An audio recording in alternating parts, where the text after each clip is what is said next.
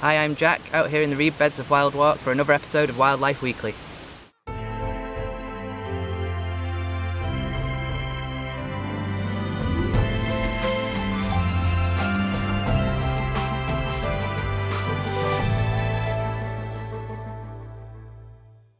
It's been a fantastic year for insects, in particular butterflies, which can be seen all along the nature trail. We're getting a small tortoiseshell, small skippers, and I can also see them in the butterfly gardens where all the flowers are in bloom. You can't have loads of butterflies without loads of caterpillars. You may have seen some small black spiky caterpillars around the nature reserve, feeding on nettles. These are just bulking up to go through their metamorphosis, so they'll turn into nice, pretty peacock butterflies. Here's some footage of a web spider who's created a nest in the reeds. Surprisingly, her web can not only support her weight, but also the weight of hundreds of spiderlings.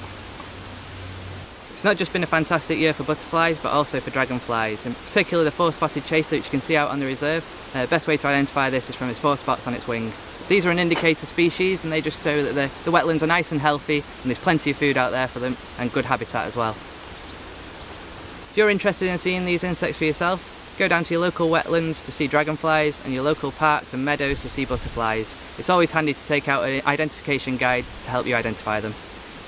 The weather for the next week is overcast with some prolonged showers and also a southwesterly wind, which might hamper some migration, but migrants that are already in the area might drop into Martin Mere. In particular the wood sandpiper that I saw this morning out in Doe Isles. If you've enjoyed this episode of Wildlife Weekly, please share with your friends and followers on Facebook and on Twitter, and also subscribe to our YouTube channel, and for any more information go to our website.